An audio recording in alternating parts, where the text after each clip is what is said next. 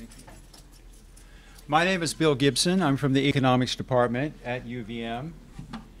And I was very fortunate, along with my wife, Diane Flaherty, in the back to attend the launch of the Soyuz that took Cady to the International Space Station in 2010. This picture was snapped at Roscosmos, just right outside of Moscow. This is mission control for the Russian Space Agency. And there we have Cady's son, Jamie. Now, I come from the Economics Department, and there we consider self-interest to be one of the most powerful forces shaping human destiny, progress and well-being. Of course, it has to be constrained by the mechanisms of competition, and that might require some additional remarks, maybe even a degree in economics from this institution would help. But sometimes self-interest is graciously set aside. And here you see Jamie wishing Cady well on her journey to the International Space Station. That doesn't always happen. On the right-hand side is Vladimir Kondratiev. Vlad is the son of Dmitry Kondratiev, whom you just heard about in the video. He's speaking next to his father, Dmitry, on the International Space Station minutes after the video concluded. Just as well, actually, there was a bit of a depressurization taken for about 3 hours. And after Vlad spoke, inconveniently in Russian, I have to say, Mission Control burst into gales of laughter, the entire building just laughing. A few minutes later, the mission director, Kirk Sharman, explained that what Vlad had said in Russian was that he knew his father was going on a trip and wanted to remind him, as always, bring me a toy. Well, Cady spent 6 months on the ISS, accumulating a total of 180 days and 4 hours in space, including 2 Space Shuttle missions, STS-73 in 95 and STS-99 in 1999. The last mission on the space station was to, Space Shuttle, was to deploy the Chandra X-ray Observatory and its inertial upper stage. This was out of the shuttle's cargo bay. This is a very large instrument, X-ray telescope. She did a lot of things for NASA on those 3 missions. She led the astronaut team for tile repair after after Columbia had exploded and crashed. On the space station, she integrated supply ship operations with commercial suppliers, including SpaceX, and has served as an advisor to Orbital ATK, which was recently purchased by Northrop Grumman, Sierra Nevada, and not the least, Sandra Bullock, who starred in Alfonso Cuarón's Gravity. She's an avid skier, sometimes rower, and an all-around athlete. She was chief of robotics for the astronaut office, including training astronauts to use the Canadarm to attach supply ships to the International Space Station. She served as the aquanaut, I didn't actually know this, during the Nemo 7 mission aboard the Aquarius underwater laboratory, living and working underwater for 11 days. Presumably she had air support. She's part of the band Bandela, which includes fellow astronaut Stephen Robinson at UC Davis, Canadian astronaut Chris Hadfield of Space Oddity fame, maybe you've seen that on the internet, Mickey Pettit, who's Don Pettit's wife, astronaut Don Pettit's wife. Cady is a flute player and has taken several flutes with her to the ISS, including flutes from Patty Maloney and Matt Malloy of the Chieftains, as well as Ian Anderson from Jethro Tull. On April the 12th, 2011, she played live through a video link for an audience of Jethro Tull's show in Russia in honor of the 50th anniversary of Yuri Gagarin's flight, first manned space flight celebrated. She played the duet from orbit while Anderson played on the ground in Russia. After studying chemistry at MIT, she received a PhD in polymer science from UMass Amherst and then served in the Air Force, rising to the rank of colonel.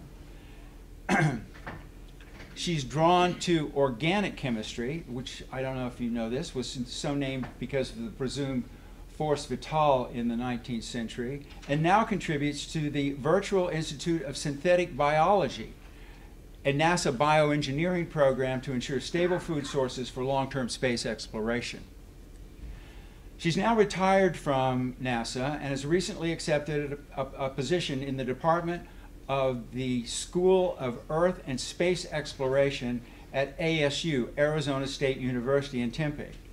So for the first time, since I've known her for many, many years, I get to say, welcome, Professor Coleman. Can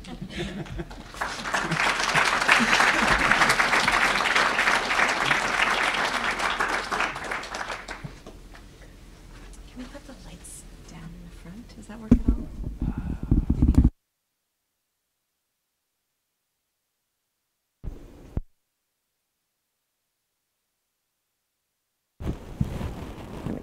Okay, how's that? Can you hear me? Okay, I'm gonna put this one over here. It's there's nothing like having good friends introduce you. I think they're more likely to make things up, although in this case, what Dr. Gibson said I think was all true. And you know, it takes, I have a pretty wonderful job, and I really loved doing it. It killed me to retire 2 years ago, but it was the right time to do that. But to do that job, you really need a village. And Dr. Gibson and his wife, Dr. Flaherty, Bill and Diane, are just the major part of that village for myself and my family. And one of the reasons that this picture looks so together, I mean, I love to see this picture. It actually ended up in the New York Times, actually.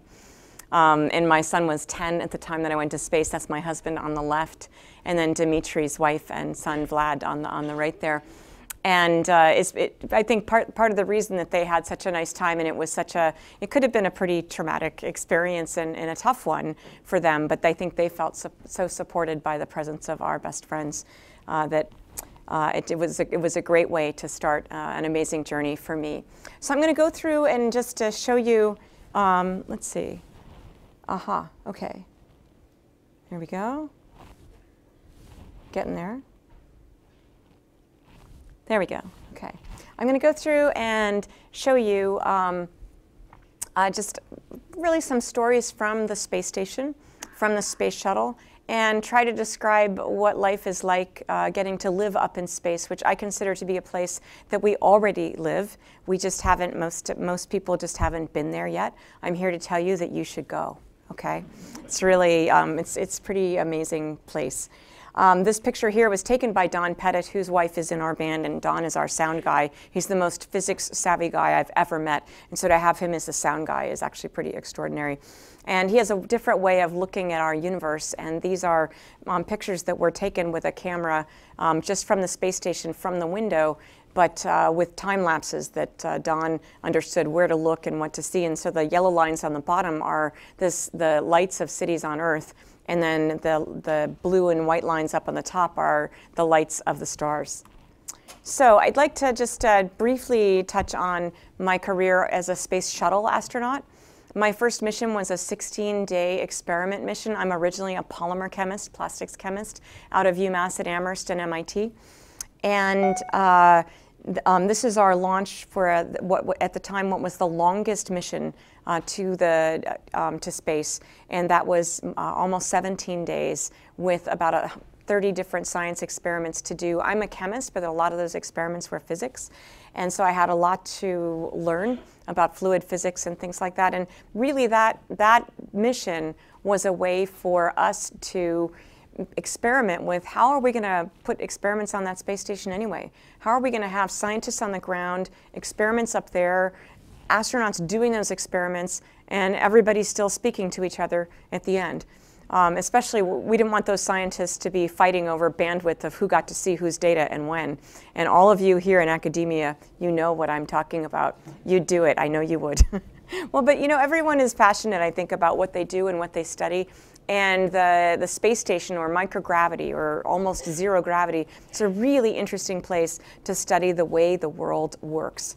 So that was my first mission, kind of practice for the space station, even though the space station didn't exist yet.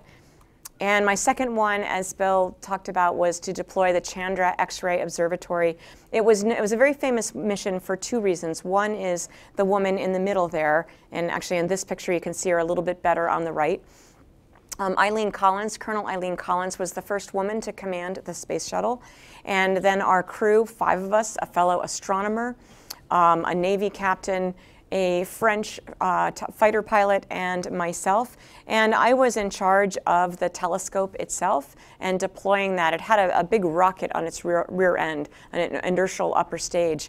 And I tell people the Chandra telescope is part of the family of telescopes that NASA has, where they each look at different kinds of light. And Hubble, which many are familiar with, looks at visible and some infrared light.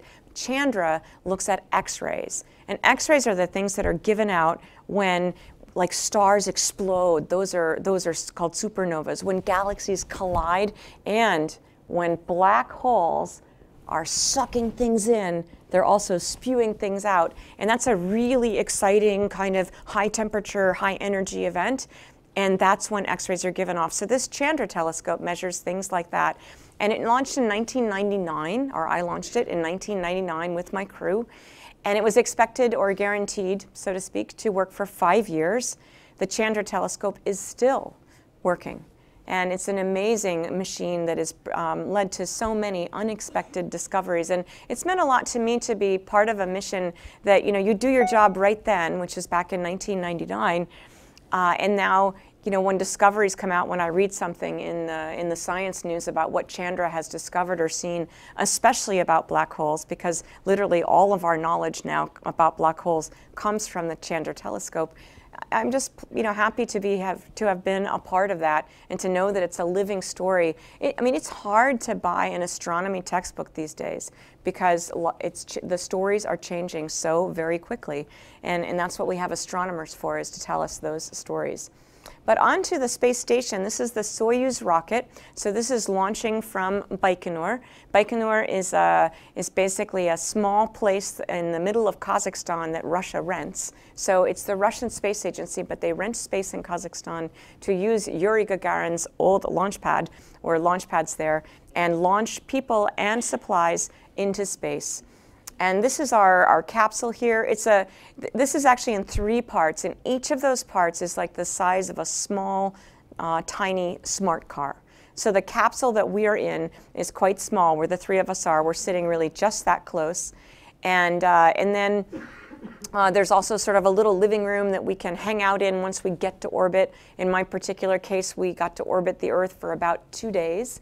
So Bill and Diana, my husband, and my son got to, excuse me, see the launch in Kazakhstan and then fly back to Moscow and go to mission control. And 2 days after the launch, they saw the docking to the space station. And that's the sort of strange sounding voices and the black screen that you saw with lots of data on there. That's actually our Soyuz approaching the space station and docking. Something I had just been living for, really, I think, my whole life. And, as many times as we simulated, it was so, so beautiful to actually see the space station right there in the middle of space. It's like suddenly finding a city in a place where you expected to find nothing. And even more amazing to realize that your name was on the mailbox. So I really loved being there. The space station, people often feel bad for us that we're in such tiny quarters. And the Soyuz on the way up and the way down and the shuttle are actually quite small. But the space station itself is quite big. This is the station sort of laid out on a football field. And you can see that across the football field, you see those solar arrays. There's sort of white panels in the middle, silver ones. Those are our radiators to reflect heat away. So that's like the business part of the space station that is producing power and getting rid of our heat and storing equipment. And when we do spacewalks, we're out there somewhere between those goalposts from one end of the field to the other. But the place that we live is actually on the 50-yard line. There's a whole series of, we call them modules, and they're strung together in a row, and they're each the size of some sort of school bus. So some of them are the size of a small school bus, some of them are the size of a large school bus, but it's the size of those buses without the seats in them. So it's really quite large inside. I think I've forgotten the square footage. Bill probably knows the square footage. I think it's like the size of a 747 inside. I mean, it's really big. So it's a pretty neat place to be. And I really loved going. This is the day before my launch. I am cutting my birthday cake from my 50th birthday. And so launching to space was really just about the best present that a girl could get from her sweetie. Although he's had really kind of a hard time ever since catching up and giving me something that was better than this. I told him he's done for birthday presents, really. So this is just showing a little, it's about a 2-minute film. It just shows launch. And so we're inside that rocket. And it's interesting to me the different perspectives. What Bill showed you was what they're seeing down in mission control, whereas we're in the top of this little rocket. You know, as we use all the fuel, we get rid of those places. And now here's the Soyuz coming in for a docking. And then the magic begins. We're flying from place to place, doing experiments. You might have seen my son's little tiger there, doing physics experiments. Look at our table. It doesn't have to be horizontal to keep everything on it. I did get to do a bunch of music there, which I really loved. I'm not the most amazing musician. I'm decent, and I love to play. But it was really wonderful to be very human up there and show that people can, you know, live their lives, you know, and play music. This is the view out the window. This is Aurora Australis over Madagascar, so it's the northern lights. It doesn't look like this all the time. I probably saw this about a dozen times, always different looking. And then the cities at night are just really, really exquisite. And that same Don Pettit actually reprogrammed our drill, the Makita drill that we had on board just to drill things and fix things and things like that. And he reprogrammed it to rotate at the same rate that we went across the ground to be able to take the first really wonderful cities at night. So on to what we do up there and why. Let's see if this is going to play. Sometimes it doesn't want to play. Let me go back one and see if it's going to do that. There we go. I show this because I think it really shows you the joy of living in space. Those are gummy bears. Now, mind you, I'm a scientist, so how was I supposed to know whether gummy bears would be the best? I did not. And so you get to bring a snack with you to space, and it sort of allows you to bring food that you might actually like a lot with you on your person. This is on the Space Shuttle, that film was taken. And so I had my neighbor, I was in quarantine, I couldn't go. She went and she bought gummy bears, gummy worms, let's see, Swedish fish, and the gummy bears were actually, no question, the best in space. Whoops, there we are. But this is really what it's all about, is the magic and the wonder of having everything float around and the horror of having everything float around. I mean, I'm somebody who could lose the remote to our TV twice in one night without a problem, and certainly the car keys. And so having pockets is good. Having things actually Velcroed to your person is good until they get knocked off.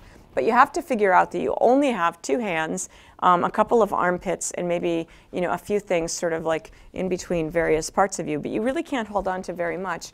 And that same atmosphere, or the way that is, really reflects itself in what we're able to study up there. We get to see what do liquids really want to do. And it's really quite valuable information down here on the ground. Down on the ground, we're trying to understand, processes that involve flow through a pipe, capillary flow in medical devices when you're trying to make some very tiny measurements. Even, for example, if you're trying to do oil recovery and clean soil or clean something, everything where the pathways are small and have to do with liquids, we don't know enough about it. Partly because surface tension is a really small, tiny force, and it's hard to see it when it's masked by gravity. It's still a tiny force up in space, but we are able to understand it better because it's the only game in town. We've taken away gravity. And so if you look at what do liquids really want to do, in certain shaped containers, it gives us a lot of information about liquids up in space. And this is a very simple, cool experiment that just involves different shaped cavities and colored fluids and videotape going up and down. It's the same idea for combustion. On the left is an earth candle flame that you're kind of used to, and on the right is a sort of rounded, muted flame there. And what's happening on the left here on Earth is that we're burning something at the flame, the lighter gases are rising, and then new fuel can flow in, and it's a really very dynamic situation. And there's measurements that we need to make, we have to make in milliseconds. So just really, really fast. Whereas up in space, we can make those same measurements over 30 or 40 seconds. So because we don't have the lighter gases rising, the new stuff rushing in, things burn in a different way, but it allows us to measure things that are hard to measure down here on the ground. It allows us to understand the production of soot, how pollution is produced, and how, excuse me, how gases burn. Some of my little videos are just being a little tiny bit problematic there. This is growing plants, another thing that we do. We'd like to have food on the way to Mars, and we're going to have to grow it. We can't really have ships that are big enough. And so learning how to grow food in places where it's hard to do that, was part of my job on some of these missions, and especially up on the space station. And I really like the fact that things that are really important for exploration, growing food in places that it's hard to grow them, recirculating all our air and all of our water. You know, those are things that are really important for exploring Mars and getting to Mars. And at the same time, they're very, very good for Earth as well, understanding how we can make things grow more efficiently so that we can feed more of our population. Some other research that I'm really proud of is basically bone research. You don't really have to read this, but basically we lose bone up there because we don't walk around on our hands and our feet. And so we don't really walk around. It doesn't send this message to our brain, hey, she needs all these muscles and bones, so let's keep them strong. Instead, I'm flying everywhere. And so my brain doesn't get those messages, and my brain says, you know, maybe she doesn't need all that. And so it turns out we lose bone 10 times faster than a woman who is 70 years old and has osteoporosis. So what she loses in a year, I lose in a month. And so it's really a very fast process. That's the bad news, but the good news is because it's so fast and because as astronauts in general, it's not that we're so healthy, but we are healthy and we have fairly sort of clean medical histories. It makes it easier to study us versus a woman who has osteoporosis and maybe is taking some medication for that. And so we're able to study, do a lot of studies up there, and it leads to really phenomenal research right back here down on the ground. I'm like 58 by this time, so I'm hoping that they're going to catch up soon so that I won't have to worry. I did a number of different kinds of medical experiments up there. I'm very proud to have done that. I think it does a lot of good. Even though we don't have that many astronauts up in space at one time, we're still able to learn a lot of things that we can't learn, even about circulation and cardio and people's hearts we're able to learn. I won't do too much about some of the other more sort of normal space activities. Spacewalks, I was really proud to be one of the smallest people, or actually probably the smallest person, to have their spacesuit on the space station ready to go out and do that spacewalk to save the space station. And then nothing broke, which was extreme. I mean, you're not really allowed to hope for something dangerous to break, but you could hope for something expensive to break, right? So nothing broke, but I was very proud of having, basically made the way for myself and many other small people, and especially women in that community. So how do we do these things that are hard? That's really what I'd like to talk to you about today. Here's our crew of 3 that went up to space together in the very small capsule, and when we got there, there were 3 other people. And so this is myself, in the middle is Dmitry Kondratyev, and on the right is Paula Nespoli. And this is one of my favorite pictures because it shows all of us getting our crew portrait taken, excited about going to space. You're allowed to laugh. I smile in all pictures, right? But you know what? For a traditional Russian person, smiling in photos is not actually what a traditional Russian person does. And in fact, what I had to learn was that for my crewmate Dmitry, this was actually a picture of Dmitry excited about going to space. And so I had to learn that when I'm explaining to Dmitry, hey, here's my idea, I think we should do this, and the fact that he looks at me without much expression on his face doesn't mean I hate that idea, it's stupid. I have to kind of give myself some coaching to go, you know, inside he's thinking about this. And as he was the commander of the station at the time, and as the commander, he's evaluating it, and I trust him to evaluate. Paolo Nespoli is on the right there from Italy, and Paolo and I kind of had a, you know, sort of a system. Dimitri wasn't really used to working with women very much, and so Paolo kind of helped to translate some of the things that I might have asked Dimitri, and he might not have been able to hear, and Paolo could ask him those questions. We got the answers. And it really, it's interesting how you build these working relationships. This is a picture of Paolo and myself in the cupola, where we have most of the robotics happening.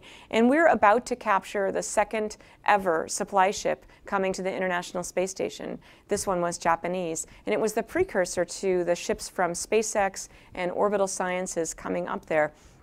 And it was a really new thing and a not as well understood thing as we would have liked. And that's why we were, you know, doing it so carefully. You may recall back in the shuttle days when they do something like go out to fix the Hubble Space Telescope. They've got a you know, airplane-sized space shuttle and a, you know, kind of truck-sized telescope, and they can go and reach out with the robotic arm and grab it. And if something goes wrong, they can fly away from each other. But the space station is the size of a factory, with a bus or a truck pulling up to deliver, and you can't move the factory fast enough if something goes wrong. So it makes it a really critical operation, and that's a successful capture there. That's Paolo's and my work. And we really we had to learn to get to know each other in order to really work effectively together when something like this is happening. And I tell people there's sort of this saying that we have that objects in the mirror may be larger than they appear. And this is what I tell other crews, is that we practice and we practice and we practice on the ground, simulations, and when you really see that giant thing out the window, it does something to you. You know, your heart is different, your brain is different, and you have to try to find a way to get ready for that when you are practicing. And so we're always, you know, building these relationships as a team. When our crew of 3 got to the space station, there were already 3 people up there. And so now we're a crew of 6. A couple months later, 3 of those people land. The guy on the right there is Scott Kelly. He's an American. He spent a year on the space station. This was his first mission, not the year-long mission. And then his 2 crewmates, Russian crewmates on the left there, they left after about 4 months. And then a new crew of 3 comes. And so Paolo and Dimitri and I are the grown-ups, and now new people come. And we get to get them really trained up so that they know how to operate the station. And it's interesting to me, I feel very lucky as an astronaut that when we look around the space station, we don't see anybody else. I mean, you look and there are only 5 other people. You may or may not like them. The fact, the idea that NASA or the Russian Space Agency would be thinking about who might work better with who is a myth, absolutely.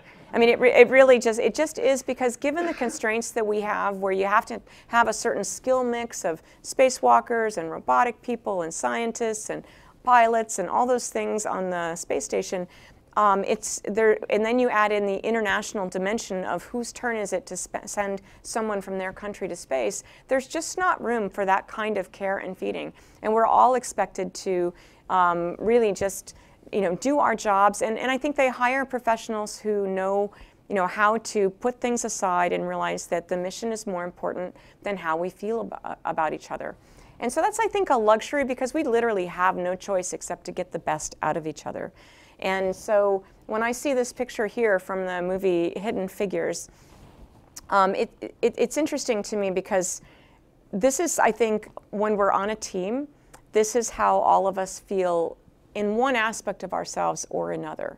I mean, this movie is called Hidden Figures. This is Katherine Johnson, famous mathematician, and who was instrumental in designing the trajectories both up to space and back home again for the Gemini, Mercury, and Apollo and shuttle astronauts. I mean, she was amazing, and yet her work was not really known or celebrated until like the 1990s. And so they call this movie Hidden Figures, but look at this picture. She's a woman of color. She's wearing a dress of color in almost every scene in the movie. There's actually nothing hidden about her, but she wasn't seen. And I think that when you look at a space crew or a crew in your office or in your home or wherever you work, whether it's part-time or full-time, I think that all of us feel like, you know, there's something about me that people don't know. And boy, they would wish they did if they knew, because I could be really contributing to this team, but they don't ask me. And so I wanted to show you a few slides about techniques that I personally use to try to be a better crew member and how to and how to really see the people on my team. One thing is connections. I think you need to learn to connect to every member of your team. And some people it's easier with. This is Paolo, and I don't know what this picture says to you, but to me he looks really like inviting and welcoming, like, hey, what are we doing? Do you need some help? And he's like that. Although I have to say that Paolo's from Italy, and it took me a little while to learn that if I really wanted to understand how Paolo was doing, I had to eat lunch. Because, I mean, to him it was unfathomable to like drive around the Space Center in your car with granola bars and a case of water. He's like, what? Lunch? We'll eat lunch. And so, you know, we had to learn to find a way to connect. This is my friend Nicole, who was the first person to capture a supply ship with the robotic arm. And she and I have kids the same age. We have a lot in common. Again, kind of easy to connect. Here's Scott Kelly on my crew. And, you know, in this picture, I like to tell people that the robot is the one on the left, right? And candidly, when I went up to space, I wasn't really expecting to really love being there with Scott. I didn't think I'd mind it, but I didn't think I'd love being there with him. And I really did, actually. You know, I think we all surprise ourselves when we let the mission come first. And for Scott, who's a person of few words here on the ground, and sometimes few expressions, he was the king of non-judgmental feedback up there. And I found that to be really fascinating. And so, you know, somewhere inside that person that you live with or you work with are multiple people. And I think our job is to always strive to see who else can we see inside the people on our team. Another example is Al Drew. He and I had some pretty tricky robotics to do together, and not much time to really develop that relationship. And so it made sort of the risk a little bit higher, and we really had to focus in and really be honest with each other about what we needed and what we felt good about and what we were worried about. And when he came in from his spacewalk, to me, this is my favorite picture of all time, actually. Because I think it shows you exactly what crew camaraderie is supposed to be about, where we're just so happy that they went out, they did their spacewalk, and everything was so successful, and I was a part of that, and Al was a part of that, and Mike in the background was a part of that. And it was a really, really spontaneous moment that I just really, really love. So there's just all sorts of people that contribute to the space mission. I'm showing a sort of range of them. This is my friend Pam Melroy, who was the commander of the Space Shuttle, while Peggy Whitson was the commander of the space station. Kind of cool to have two women commanders up there. And you know, the more sort of different people that we bring to such an amazing and wonderful place, and they're so visible up there, I think the more we are able to learn about each other. Just a little bit about living in space, because I like this, and especially for the girls in the front row, I think this is going to be your favorite video, okay? This shows us on the treadmill, and now we're going to, my friend Mike is going to wash his hair. It's kind of cool. I'm going to see if I can make my texting thing stop. Oh well, we won't worry about it. That's how we sleep in our sleeping bags. We kind of slither in like snakes. Kind of cool. And really delicious. It's delicious to sleep in space. Some people miss having a pillow, and they actually strap a pillow to their heads so they feel like they have a pillow on their head. And then here's Mike and his crew. This is Mike in the, up in the, Mike in the, thanks. Do you want to do that for me? Excuse me, Mike in the cupola. And then this is a funny, cute thing where it looks like these guys are going backwards. But think of it differently. Think about that they're straight and the space station is going forward. Because it's one of the times that we speed them up. Now this is really why I show you this film. And it's because I'm a sports fan, and so is Satoshi. Satoshi wanted to play baseball. Everybody is different, is busy doing experiments. No, mine, he's mine. And so he has to be the whole team. He has to be the whole entire team. Isn't that fun? I really love that. Hey, now notice, okay, you kids and you physics people, notice that you can't really sort of dive off the diving board here and expect it to happen. Like as soon as you launch yourself kind of forward, that's where you're going to go until you pull yourself around. It takes a little practice. Thank you. It takes a little practice. Thank you a lot. So I think that there's the idea of connecting. There's the idea of literally having to say, you know, hi, this is me, and maybe finding a way to connect over different kinds of things. You saw me playing music, and Bill did a wonderful job describing what I did. This is a duet that I played with Ian Anderson. He brought the flute to rock music. So I wanted to honor him by bringing his flute up to space. And it turns out that I was up in space in 2011. It's the 50th anniversary of human spaceflight. So on the 50th anniversary, on that day, he was playing a concert in Russia, and I was on the space station. And that's the first time that we did this.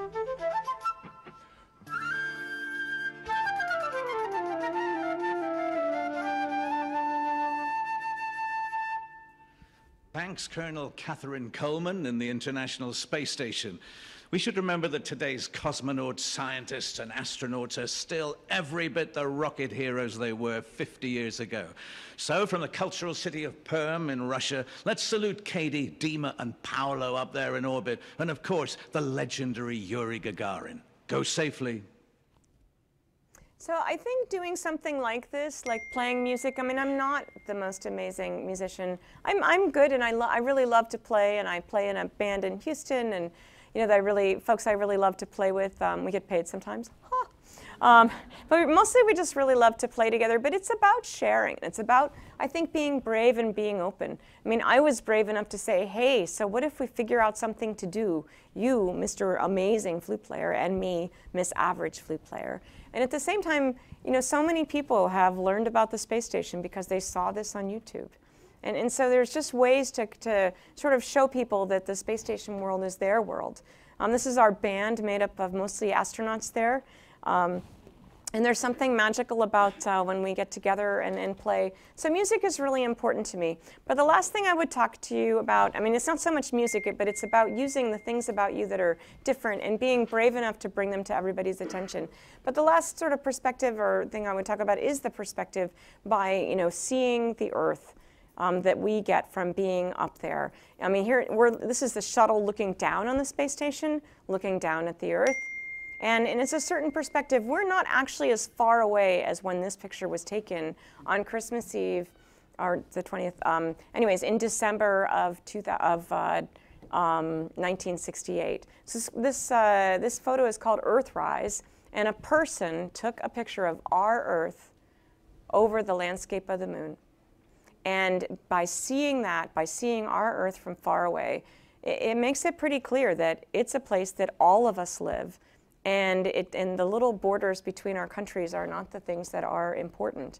And so we get a pretty wonderful view from up there on the space station through this module called the cupola, which no engineer in their right mind would put on a space station, because I mean, it just complicates life immensely. There's windows, there's layers, there's seals, but humans need to see where they are and where they're going. And I think this is a really marvelous picture that shows you, you know, the whole coast of New England. There you see Boston down there, or Cape Cod. I went to space the first time with a guy who was from Massachusetts, and we both saw Massachusetts for the first time together. And he looks down, and we see that very distinctive geography, and he goes, "Oh my gosh, it's just like the map." It's true. You know, and everybody loves to see home. This is, you know, one of Paolo's favorite Italy pictures. We can see amazing things. We can see hurricanes. This is the Japanese tsunami, and you could tell, I mean, using our pictures, they were able to tell how much power was left in Japan after the tsunami and what some of the extent of the flooding was. Here's the Sinai Peninsula, San Francisco, More northern lights. More around, this is in Australia. I mean, it's, you know, when you're driving around on the ground, you don't necessarily realize that there's a whole world. If you could just get a few steps up to see it, there's a whole world that looks different. And so we can tell so much about the world. This is Adele Island, sorry, off of Australia. We can tell so much about the world, about the health of coral reefs, about the health of the water, the health of the land. And it looks beautiful too. These are, I think, beautiful pictures from Australia when you kind of focus in on a really small place.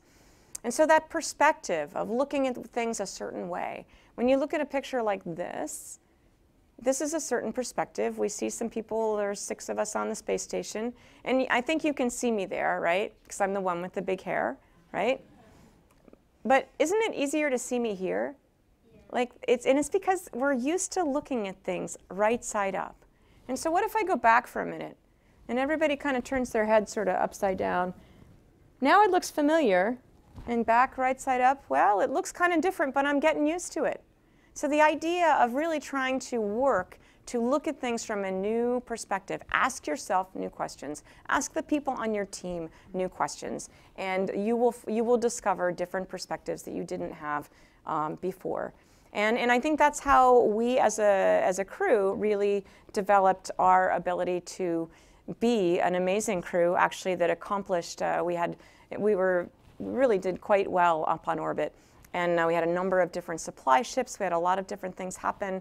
And despite the fact that we're all very different people, things went really quite well. But we worked at that. And I think having been up there, this is coming home for a landing, you know, I feel compelled to come home and use some of that experience for the power of good, so to speak.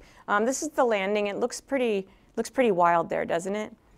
But it turns out that when we're getting close to the ground, we're coming in our little capsule, we're going to land in a parachute on the ground, coming down, and when we get close enough, we have instruments on board that are going, how far away are we? Are we close yet? Are we close yet? And then when we're really close, the capsule fires jets to kind of slow us down. They call them the soft landing jets. I call them the softer landing jets because it's still a pretty big landing. And you can see here physics in action. For the folks here that are in engineering, you know, the fact that there's enough of an ablative material on our capsule, you can actually tell the angle with which it came through the atmosphere there. Do you see the diagonal dark line across there? The dark part is the part that was like burning up and you know, flying away from the spacecraft. But we have basically enough of protective coating on there to burn up, but still leave enough to protect us, but not so much coating that it's too heavy and we come in at the wrong angle. So it all comes down to math. It's a really good idea. I'm glad we have a bunch of engineers in this room. And it comes down to people too. This is me, a person so happy to have been up there almost 6 months.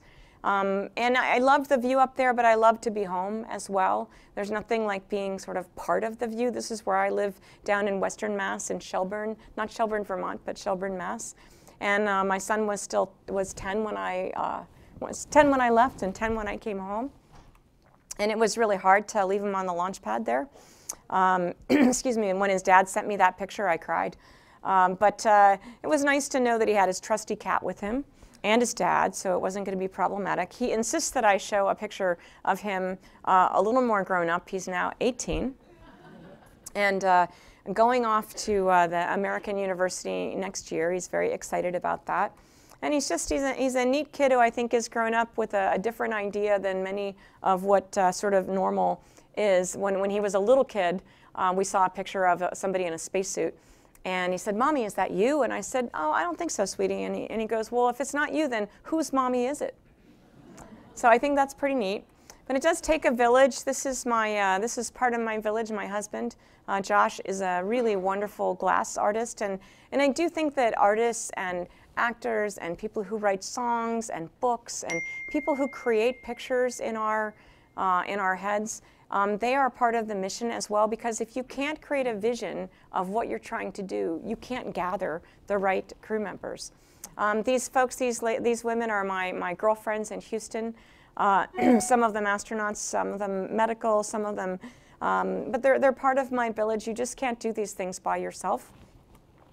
There's my husband and I, and here he is doing his work. He makes these glass objects called planets, and people give us a hard time because I'd like to go to them, and he likes to make them.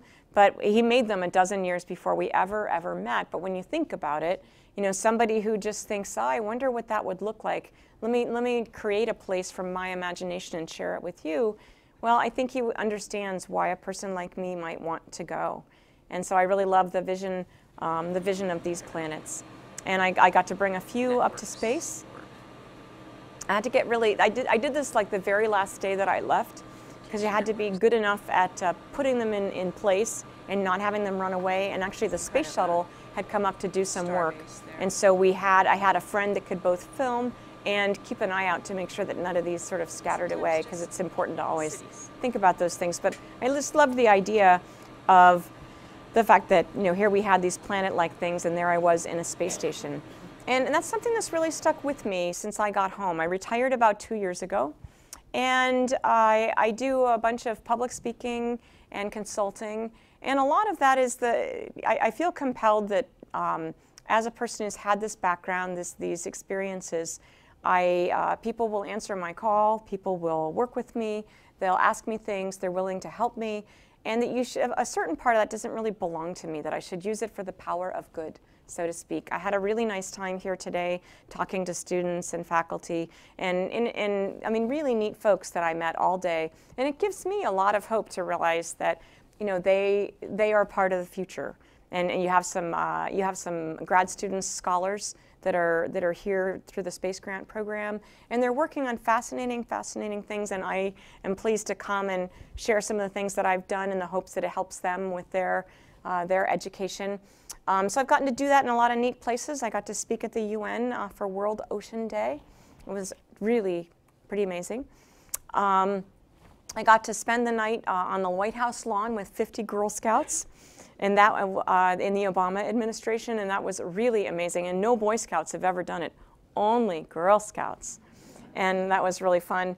And this is an example of, I'm almost finished here, and then we're going to have time for some questions. This is an example of taking the opportunities that you have and trying to figure out how to multiply them. I didn't think about becoming an astronaut until I met Dr. Sally Ride. She's the first American woman astronaut. She came and spoke when I was in college, and I just thought, wow, maybe I could have that job if I really work at it. But up till that time, when I see pictures of the the Mercury 7, you know, it's a bunch of guys that don't look like me. And it's hard for me to see myself in those roles. And so when I was asked by Volvo and CNN to be part of showing the eclipse as it crossed the country on CNN's webpage, I said, well, it's really nice that you have 2 men and 2 women doing these things, the guy who wrote The Martian, and an Egyptologist, and myself, and the head of the Explorers Club, and we're each sort of narrating as the eclipse goes across the country. I said, but even better would be if myself and 5 girls that don't look like me narrated that eclipse. And if I'd understood what I was asking, it was unbelievably hard, actually. They said yes, and here's the eclipse, and here's actually what the eclipse looks like from space. That's some pretty cool perspective, isn't it? Do you see the dark spot in the back there? Yep, it's pretty neat. And so it was really unbelievably hard what we did. It was 90-something degrees. It was hot. We were filming in 360, so there's no one but myself and the girls and my family. And having to practice and pretend in that heat that you're going to pretend to do something, and actually observing safety at the same time. And these girls were amazing. And I really credit the crew that said that they would make this happen, because they actually did know how hard it was, but they thought that the payoff was worthwhile as well. And so I would urge each of you to think about what are the ways that you can make a difference in helping all the people that we know understand what their possibilities are. And I know as a place of education, that's already happening in a big way here at UVM, and I really thank you for it. I'll just share quickly a really cool education activity that I did just yesterday with the space station. So at MIT, they hold this contest. You see those spheres that we are holding. Well, those spheres are programmed to do these really intricate sort of rendezvous experiments where they're meeting each other and doing things.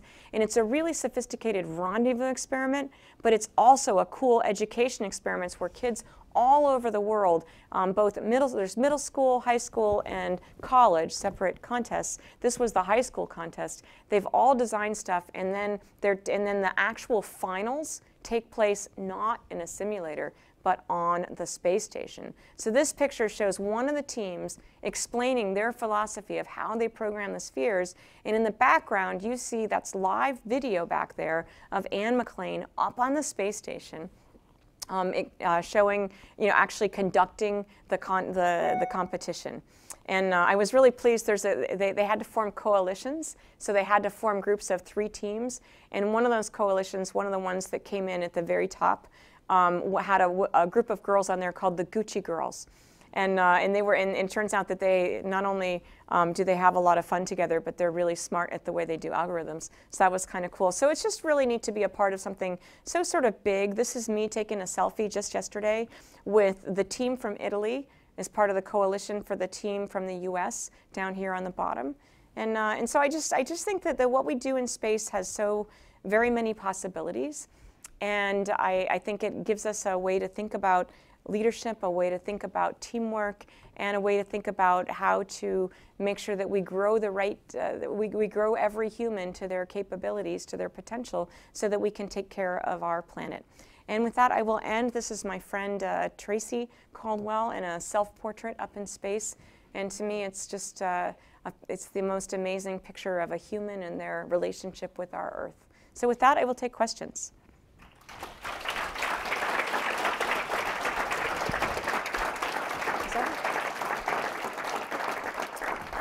Any questions? Yes. In terms of your last or most recent mission on the Soyuz rocket, how much time did you have to get to know Paula and Dmitry before you actually went up into space, and what was that like?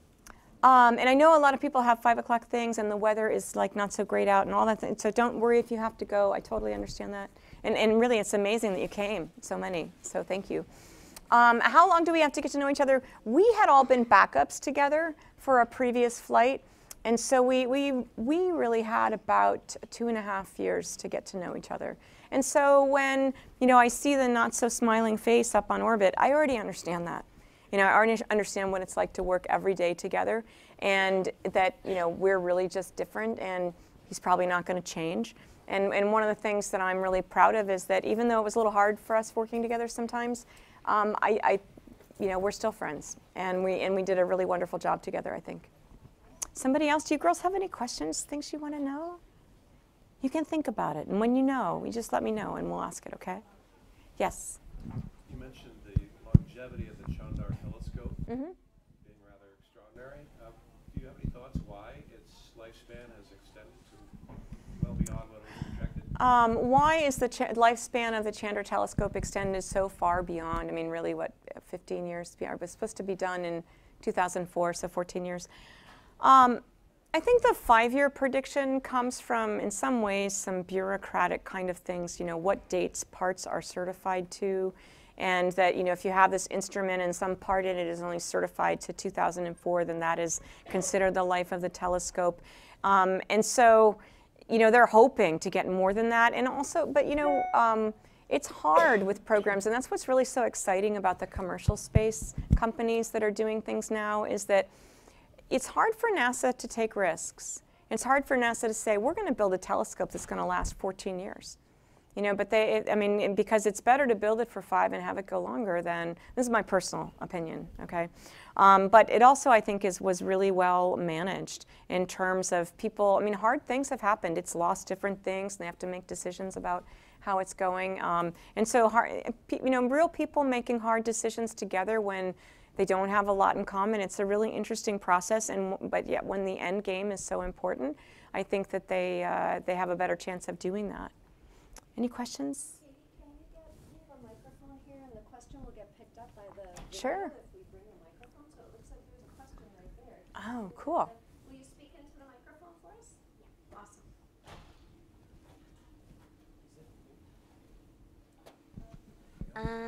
What kind of foods do people eat in space? Oh, very good question. Like half of our food is freeze-dried, kind of like camping food, and we add water, but it's in packages, so we use a needle. Our faucet is really like a needle that water comes out of, and we put the package on there, and we put hot water in if it's like scrambled eggs or, you know, I don't know, beef stroganoff, something like that. And then we put it in like, it looks like a little suitcase, but it has hot walls, and so it warms up our dinner. We also have envelopes of food that are the same thing as soldiers eat. And so we have different kinds of food. A lot of, I don't know, just a different, it's kind of ordinary food. I would say that nobody really goes to space because the food is so cool. And so it's more that, and actually it takes kind of a long time to eat food. You only need your scissors to open the package and your spoon to eat it. But if you want to, I used to do things like I'd have rice and Thai food, Thai curry, and then I would kind of make like a sort of transfer, and it's sort of something to do and do together. And I would, you know, I would make sort of like curry, rice stuff, but it takes a while. And after a while, I just decided to use less time. And you kind of go back to comfort foods. I ate a lot of, I don't know, beef stew and beef stroganoff and macaroni and cheese. And the vegetables are actually pretty good. So those kinds of things. Yeah. There's a microphone. Oh, God. I forgot what I was going to say. Never mind. Yeah, go good. Do you work with the global goals? I saw on when you were with the United Nations, you had a huge poster of the global goals on it. So I'm so glad you know about those, the sustainability goals. That's really awesome. We do. NASA works with those. I don't work there anymore at NASA, but I think that those are human goals. They're very important, and that happened to be World Ocean Week, when we were celebrating the importance of the ocean. And so it was great to be able to show people some video and some photos of our world. And the fact that, you know, as a scientist, I really like the fact that we can measure so many things, and there's a lot of data to be able to understand the planet better. And I think I think that that's really exciting to learn more and more. I like the idea of sort of perspective, whether it's a drone or an airplane or a spaceship or a satellite, that we're able to gain different kinds of information and solve problems because we have more information. How many gravities are you able to withstand?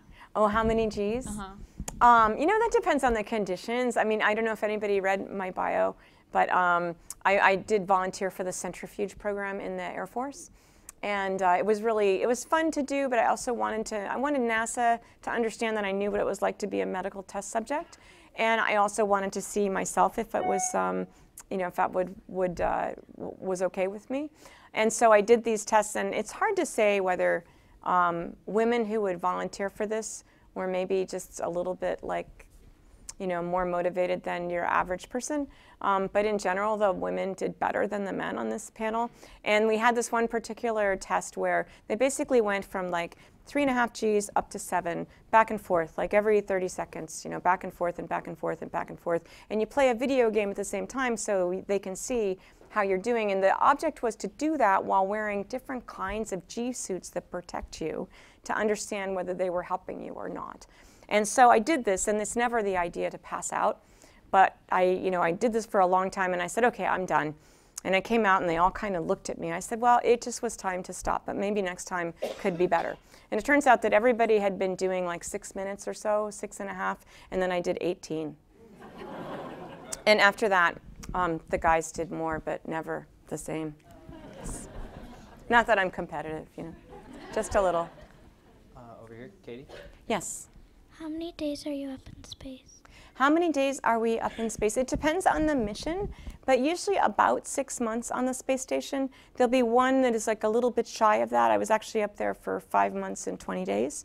And then there'll be one that's like a little more than that because we kind of change places at different times. But almost 6 months. So I launched right in December, and I came home when school was out. And I would have stayed another 6 months in a minute if I could. It's a magical place up there. And there's so many things to discover. I mean, I think I'm a scientist because I'm curious, and I like to understand how things work. And to be able to be in such a different environment really made me think about how things work. Let's see. Can we do some more? We'll get there. If you could go to space again, which launch vehicle would you choose to ride up in? The first one leaving the planet. Well, seriously, you know, to me it's just the way up, and I felt this way even in the shuttle days. I flew a 16-day mission, and I just thought that it was just so soon to come home after 16 days. I flew a 5-day mission with the Chandra. It was the biggest thing we'd ever brought to space, and so we didn't have a lot of extra room for fuel or people or whatever, and so we had a 5-day mission, which I thought was criminal. So I really, I loved being up there, and I mean, I know the ride up is really amazing and the ride down is really amazing, but to me, the part that was most significant was really living up there. I felt like a colonist, and like I, you know, was able to discover for other people on the ground some of the things that we can do up there. So like, what do you like to look at more? Like, do you like when the Earth is day or night? Oh, which one looks more pretty? So I will say that now that I'm used to it, I like it during the day. Once you learn your way around. I bought books like Don't Know Much About Geography, right? But you want it to be stories. You want it to really make sense to you. But when we were first up on the space station, we wouldn't even look around during the day because it all kind of looks the same in some ways until you really begin to learn your way around. But the cities look different. And you can really tell, like as you're going up the East Coast, you can see Washington and New York and Boston and, you know, and Montreal. And you can go over to Europe, you can see London and Paris. And so you sort of know your way around because it's like the stars. Sometimes it's easier to see the stars when there's not quite so many of them, but a few bright ones you can still figure out. Were there any experiments you did that the results were completely unexpected from those on the ground and what you were also expecting?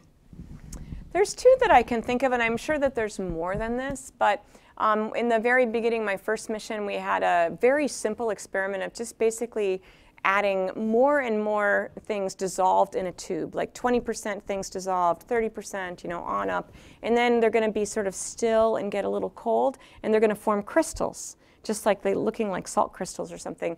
And they were hoping that would happen. And so when I looked at the tubes, I said, so number 4 has crystals. And they said, how big? I said, well, how big are the tubes? Oh, 8 millimeters. Well, so they're 2 millimeters. They said they can't be like 2 millimeters. And it turns out that they were thinking they would be like 0.2 millimeters. It turns out that these were crystals that had been growing in a sort of face-centered cubic kind of thing, but it turns out that really the process was that they grew like snowflakes, and then the arms would fall off on the ground. And so up in space, the snowflakes were big and broad. So that was really unexpected and interesting. And then there was a fluid physics experiment where we just did what we're told. Okay, shake this. Okay, do this. Open this out. And remember I was saying we get to learn what liquids really want to do. It turns out that we had done an experiment like the week before, and somehow whatever was seen was so unusual and amazing in fluid physics that this guy gathered a bunch of scientists to be able to actually show them in person the experiment again. And so we're just like doing the experiment, and we're kind of wondering, gee, did we mess it up the first time? And it turns out on the ground there's just like, you know, whooping and hollering and all that kind of stuff. And I told them, I said, you know, you should tell us that. You know, we don't know. Anyways. What do you think the first manned mission to Mars will look like? In terms of what? Any and all of it. Do you think it will be internationally run? Do you think it will be a governmental agency? Do you think it will be private? What size craft do you think will undertake something like that? I think the amazing part about today is that we really don't know. You know, I mean, Elon put his car on top of the rocket, and we all know it. You know, the government would never have done that. They would have put some piece of cement, right? And it would have been news for that week. But I mean, but there's a car up there. And so different people are moving the needle forward in different ways. It's very exciting with the new companies. They can take bigger risks with hardware than the government can. And so by taking those risks with hardware and understanding things better, it moves everybody ahead. So I don't know what it'll look like. I hope that it'll be international, because it's almost like a non sequitur to think about exploring space as one country. It just belongs to all of us, I think. And I'm pretty sure they'll need to get a lot of things done, so there'll be women aboard, you know. I'm not sure where questions are. Aha. In the green, maybe? Do you ever get sick in space? Oh, good question. Sometimes we do. I have gotten sick in space like twice. Like about 75% of the astronauts do. It depends on the mission and how you're doing it. My first mission, we were the night shift. My job was to get up there and go to bed. And in fact, I just told last Friday night, I told the Spheres students, the Zero Robotics kids, were all there on Friday night for this big reception. I said, okay, now you're going to be real space astronauts. I'll tell you, my first job was to go to bed, and you have a big day tomorrow, and you need to go to bed. You know? And so I think sleeping and being well rested actually helps a lot. We weren't sick. My second mission, it was we had a lot to do in the first, we launched the telescope in the first 7 hours. And we really had a lot to do, so you move around a lot, your head gets all confused. And I was definitely sick, and then you feel, it's just like here, you get sick, and then you make sure everything's cleaned up. We have ways to make sure we do that. And then you feel better. And then a little while later, it's like, do I feel like that? Oh, I do, oof, you know. And then you feel better, but you just got to do your job. And we all help each other. We help each other clean up, all those kinds of things. And it happens to some people. Many people sick on the way home, or not the way home, but when you land. I definitely was, but we have some medicine that can help with that. And better living through chemistry. How cold is it in space? Ooh, how cold is it in space? I like to say that the temperature inside the space station is just what the commander wants it to be.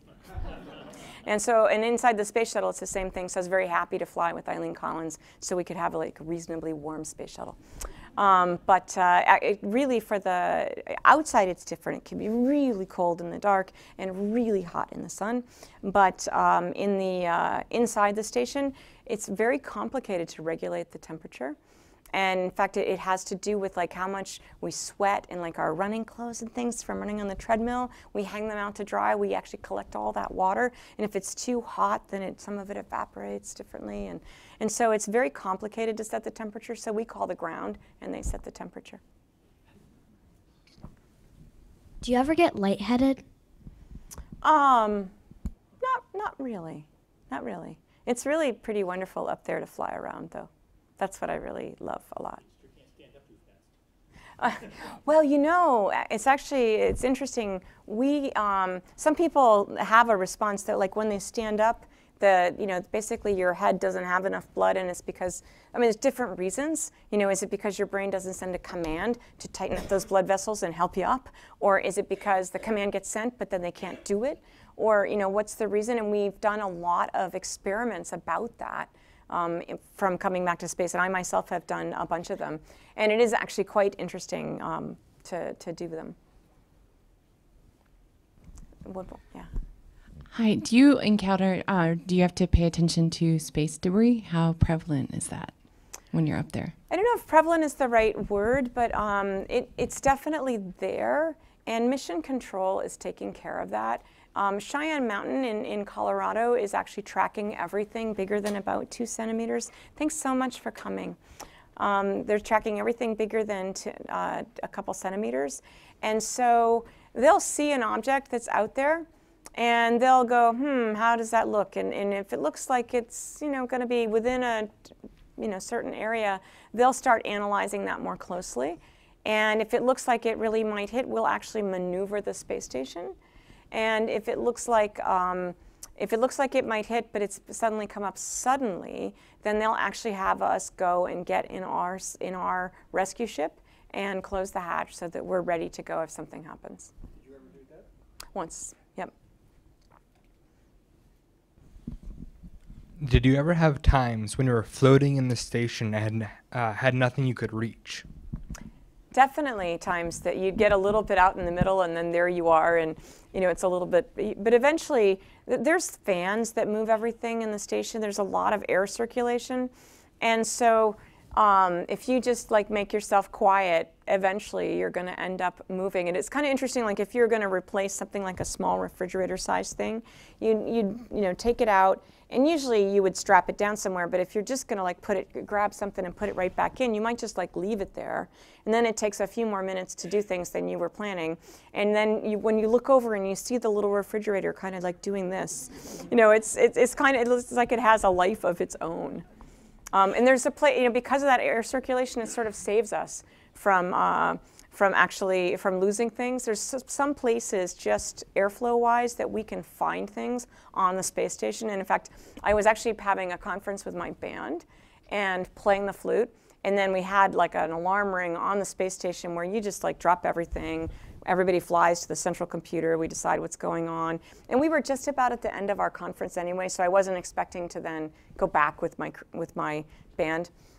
This was like, we get to have like little fun things, like every month or so they put something fun like that together. Anyway, so I just went back to work, and then it got to be, you know, bedtime, and I usually play before I go to bed. And suddenly I thought, where's my flute? Like, what did I do with that? And there it was on the air vent, you know. Somebody else? I think back there. And then. Hi. Did you ever have to look out for space radiation? Were there times that you had to shelter or practice sheltering? We did not. We didn't have any increased solar activity during our particular mission, which means we have less aurora. It's kind of a bummer. And some of the crew quarters, we were, you know, experimenting with different ways to actually put like water bricks or really like high density polyethylene in there that can be cosmic radiation traps. But we didn't have any times that we had to shelter in the more sort of protected ways. And there's also the batteries. There's places where there's a lot of batteries in the Russian segment that you can shelter there.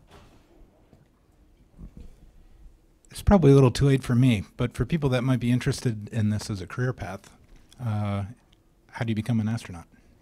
So first, you figure out what you really love to study. And it doesn't have to be your whole life. Just figure out what works like now, what you're passionate about, and study that and be the best you can be at that. And NASA has selections every few years. The qualifications are to have a bachelor's degree plus 3 years experience, to have a master's degree plus 2 years experience, or a doctorate plus none. And I would encourage you to, when they have a selection, they say, does anybody want to do this, to raise your hand and fill out that application as soon as you're minimally qualified. Don't wait till you think you're fantastically qualified, because first of all, it takes a lot to fill out the application. It's a regular application for federal service, as if you wanted to be an administrative assistant or the head of education for NASA. I mean, it's the same application, but you want to use that as a sort of launching pad to tell people about yourself. And I talked to one of the classes earlier today about, and I see a lot of students here, I think it's really important to think hard about how you fill out applications. You have to realize that people who are reading applications want to hire you. You have to make it easy for them to like hire you or tell you that you have a certain internship or decide that they want you to be in the group of astronauts that they're going to check the references for. And you have to make it easier for them, if you want to go, by telling them who you are. You know, and there's a spectrum of people who are really shy about their accomplishments, and then people who will tell you everything mostly true, and maybe obnoxious, but somewhere in between is a place you need to be, and probably you need to be in a place where you're bragging a little bit more than you're comfortable with. And you know, nobody, like, fill it out, like just go, you know, I'm gonna fill this out in the biggest, boldest way I can, and put it aside and read it the next day and go, well, that is actually kind of true. I mean, it's like just like when somebody introduces me, I'm always like, oh, I don't, you know, but. Well, it's actually true. I mean, but you need to tell people that. They want to know, and they want to know about different experiences that you have that make it so you would be a good person on their team. When I read applications for the Astronaut Corps, when somebody told me that they did a summer camp with a couple hundred, like 200 kids, a couple years in a row, I'm like, oh, that person knows how to cope. Okay, I mean, they know kids, they know safety, they know procedures, they know parent relations. I mean, that's a really good start. And so don't think that, you know, if you, I mean, not everybody can go do some exciting, you know, thing that's easy to put on a resume. Think about the things you do. And Eileen Collins and I used to joke around, we do national outdoor leadership training as astronauts. And Eileen said, what about national indoor leadership training, which is what I do every day in my home, because all of us do, you know, parents do. And so just don't forget to put those things on your applications, because it's important to people. They want to pick the best people that they know the most about. And so tell them those things. Did I answer your question? Yeah. Okay, well, I'd like to say just 3 quick things. First, as